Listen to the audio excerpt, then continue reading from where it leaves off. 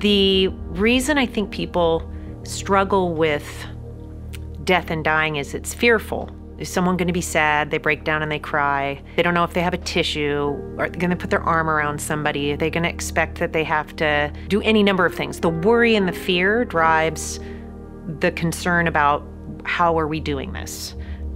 How long is this going to take? I'm not equipped. I don't know how to do this. Or maybe they're sad too, and they don't know how to express their sadness alongside somebody who's sad.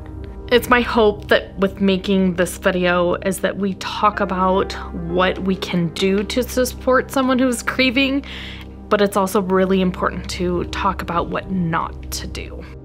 I think our culture tends to isolate bereaved people, especially when it comes to pregnancy and pregnancy loss and infant loss. It's not easy to talk about. It's excruciatingly painful, and it's very, very sad.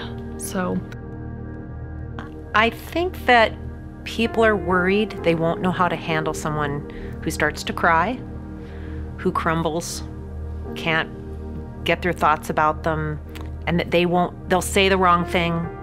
They don't know how long they're in for it. Like, how long is this sadness and crying gonna happen? I mean, how long do I have to sit here? I don't know what to say. So there's a lot of fear wrapped up in it, I think, and just their own uncomfortability with death and dying. When I'm talking to a family who has just experienced a loss, a child loss or baby or pregnancy, I think it's important just to give a listening ear, right? To just let them share their story, talk about their baby, and just listen. I think that's really, really, really important. Giving unwanted advice isn't a good idea, or trying to relate to them. Ask them about their health and wellness. You know, did you eat today? In the early stages, things like, have you had something good to eat? Are you drinking enough water? Can I bring you something?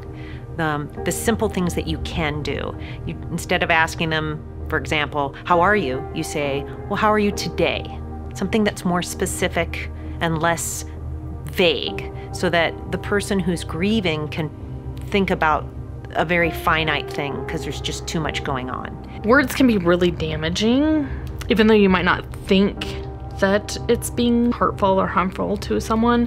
Things like, oh, you'll have another baby, or, oh, God needed your baby, or, are you done being sad?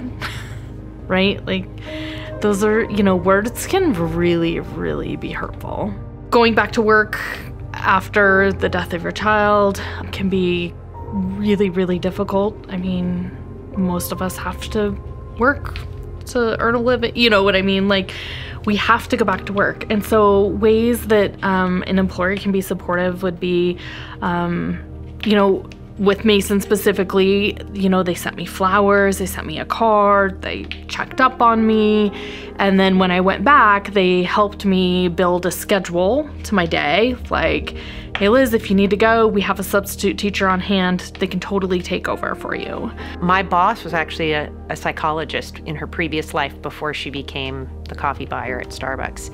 And when my daughter died, she actually had the people from NISA come in and speak to the work group so that they could ask all the questions that they wanted to ask about sudden infant death syndrome. How do you manage, what should we say, what shouldn't we say? So when I came back to work, I didn't have to do all that work. I kind of didn't. So my team, my immediate work team, already knew what to expect at some level, and had a little bit of a plan about how to work with me and incorporate me and catch me up and all those things. And so maybe that's a huge gesture, but I think getting some information to the coworkers that maybe somebody can look, we have resources that we could supply to a boss or to a manager, a team manager, and then they can say, hey, here's some things we should all look at and be prepared for. We basically have a do's and don'ts of helping people grieve worksheet, so we could easily send that, or electronically or otherwise, so people have something to work off of that's tangible.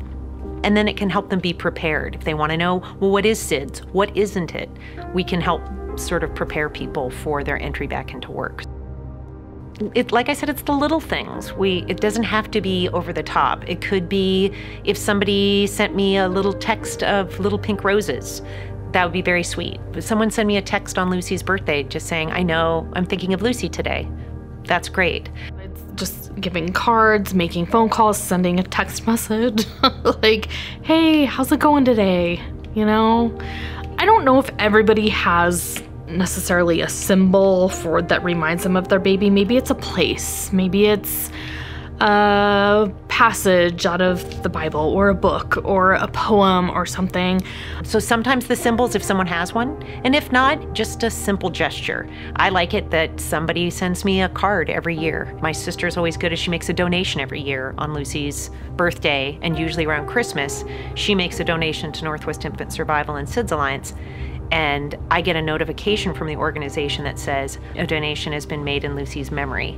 And so for me, that's like the birthday gift or the Christmas gift that she would otherwise be getting. I'm not going to give her a gift. So this is the way that somebody remembers her. So those little pieces that, knowing me, like what's important to me, this organization's important, so somebody made a donation. So just being a little thoughtful, like what is that thing that's important to my friend who's grieving that says I'm paying attention. If you have a friend that's grieving, that's going through a loss, it's really important to be patient with them, to be understanding, to call them and check up on them. Send a text message. Don't think that we don't want to hear from you as a bereaved parent. Like, we want to know that people care about us. You don't have to understand, you don't have to relate to our grief, but just a simple, hello, how are you today? Is there anything I can do for you?